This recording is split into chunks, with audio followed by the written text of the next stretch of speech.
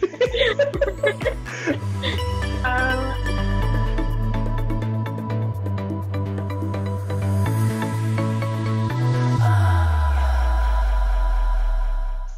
everyone, so welcome to video 2 in this series where we're walking through the application process. So for this video, we really wanted to focus specifically on assembling a school list and what kind of considerations are important in assembling a school list that will set you up for success during this application process.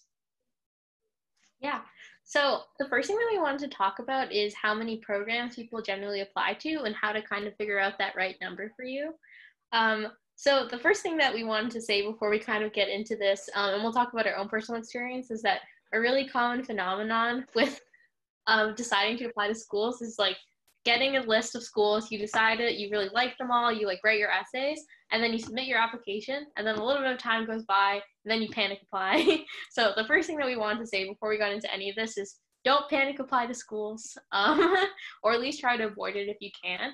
Especially try not to panic apply like in August or something where it's kind of early. But with that said, we think the biggest thing that goes into picking a school list is making sure that you're only applying to schools that you're actually going to be happy going to, because at the end of the day, with whatever the cycle brings, it could be that like any one school on your list is the only school that you get into. And if you reject an offer to a school, it's very unlikely that you'll get into other schools in future cycles. So it really means that you should be going to that school if you get an acceptance. So you want to make sure that that's a school that you would actually be happy at, and not just a school that you apply to just to shoot out another application or increase your shot of getting into any MD PhD program. Yeah, absolutely. So on the numbers side, I ended up applying to 24 schools, with 2 of them being one of those panic applications, which I totally regret sending, and the cost of sending those applications too, absolutely. Yeah. For me, I think that I ended up applying to 16 schools before panic applying, and then I ended up panic applying to 4 more schools. I also feel the same way. So yes, that brings us back to our original point. Do not panic apply. But in general, I think a good number is anywhere between 12 and 20. I want to give a broad range depending on people's situations, but I think 12 and 20 is a good range to find yourself in between. Yeah. I think that for a lot of people, like I know that there's always like a few people every year that I hear about from my friends who end up applying to like a really large number of schools, like 40 or 50. And I think the major takeaway with that is that you only have so much time to write your secondaries because they're all going to really come at once. And so another way to think about the number of schools you apply to is that you only want to apply to as many schools where you can reasonably write the secondaries and be happy with them. Because if you end up turning out a bunch of okay secondaries that you're not the most proud of, you'll probably end up getting similar results in terms of numbers as if you turned out a smaller amount of really higher quality secondaries. Yeah, absolutely. And we'll talk more about secondaries in an upcoming video where we're going to dive into secondaries, pre-writing secondaries, and how to approach that process. So we're going to move forward to think about what kind of things should we be looking at when trying to assemble our list of programs. So the first thing that is always immediate is the research interest and how well a program or an institution have faculty and research programs that align with your research interests. Common sources to consult for this is Grant2Me. It's a site that nicely compiles NIH grant funding and making it easily searchable, as well as you can go directly through NIH reports to a different interface for the same kind of data, as well as obviously consulting programs, websites, and their faculty affiliated with the program. And this is especially important if you're applying to a PhD program that is a little bit non-traditional. So that could be whether you're a social sciences applicant, which has a much smaller amount of schools that do offer MD PhDs in something like anthropology, or even whether you're doing a field like I did, bioinformatics, which some schools have really strong PhD programs for, but other ones don't really yet have the infrastructure to support a lot of PhD students in that area. Yeah. The next thing that you should think about is the environment. So Of course, it's important to find a school where you're going to find research that you like, where you'll be able to have strong clinical training. But also, this is a school that you're going to be at for probably like 8 years, if not a little bit more. So you want to make sure that wherever you're going to go is someplace that you're actually happy living with. So this kind of factors into a lot of things. The first one is cost of living. As an MD PhD student, you will get a stipend, so that makes things a little bit easier than if you had to take out a lot of loans. But at the same time, you do want to think about where you'll be able to live kind of whatever lifestyle that you want comfortably. So if you're someone who knows that you love going out to eat, you love going out to bars and going out a lot, then maybe going to a really big city where the cost of living is really expensive won't be the better fit. This could also be if you're someone who is wanting to start a family or knows that they're going to have other financial obligations come up throughout the 8 years you're doing MD PhD training. That's also something that you want to factor into figuring out where you actually want to go.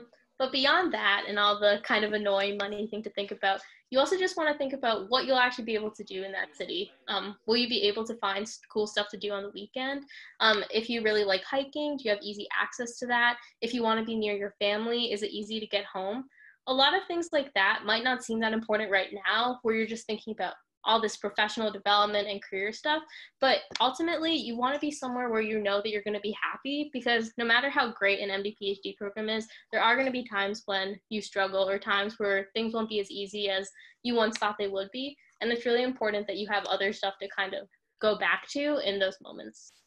Yeah, I can't reiterate enough the importance of having an accessible support network. And I think that's something that's really important to consider in relation to the geography or location of the school of the programs that you're thinking about.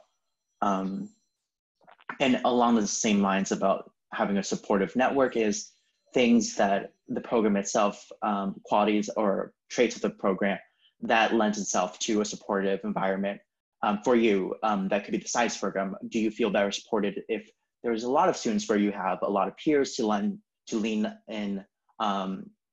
on, or do you prefer a smaller program where maybe you have more attention from administrators and support staff in the program? How are the admin of the program? Are they supportive? Are they hands-on, hands-off things? Some of these things are not obvious from places like the lab website, but there are definitely ways to reach out to current students, alumni, to ask these kind of questions as well. Yeah, definitely. Another thing to kind of think about along those lens is where do kind of alumni of the program usually end up at?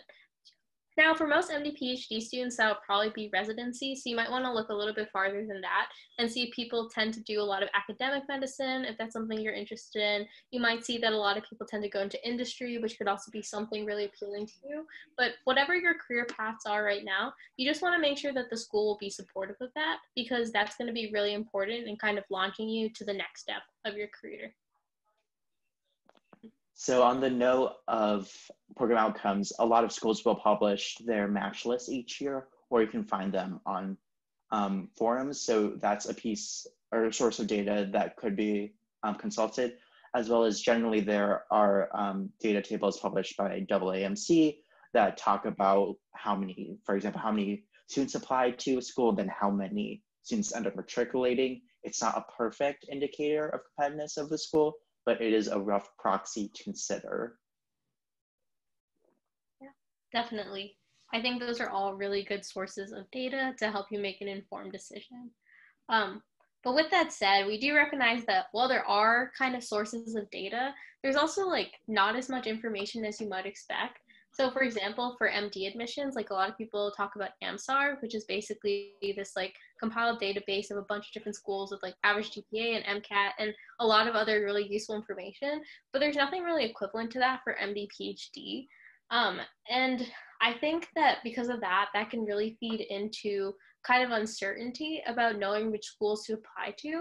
And like, of course, like you don't want to apply to too many schools, as we already talked about. So I think there is a pressure that we all put it on ourselves to just be, you know, very pragmatic and realistic, which is good. Obviously we want to go into our school list being realistic, but at the same time, you really don't want to underestimate the power of fit when you're thinking about schools. So for example, one of my friends who I met on the trail, was really interested in this one MD PhD program, but they were a little bit below the normal stats and they didn't really feel like they fit into the mold of a traditional accepted student to that school, but they just couldn't shake the fact that they really loved the school and they just felt like it would be a really good fit. So they ended up interviewing there and then they ended up getting accepted and now they're actually starting there in the fall. So I think it goes to show that like stats and like other kind of like numbers are, you know, part of the process. We can't completely disregard them. But at the same time, as we kind of said in our previous video, at the end of the day, the people who are going to be accepted to a program are the ones who program directors think will really just be able to make the most of the resources at that program and where that program will really facilitate their journey as a physician scientist. So again, even though it's really easy to kind of get into this mindset of like, am I good enough for this program, et cetera, when making your school list, also recognize that it's not really a question of whether or not you're good enough, but rather whether or not you'd be a good fit for that program. And that goes both ways, both in terms of what the programs think about you, but also in terms of how you evaluate the program's research opportunities, the cohort size, and a bunch of the other things we just talked about. Yeah, absolutely. And the other thing besides, for example, MCAT and GPA numbers, a lot of misconceptions swirl around the idea of publications.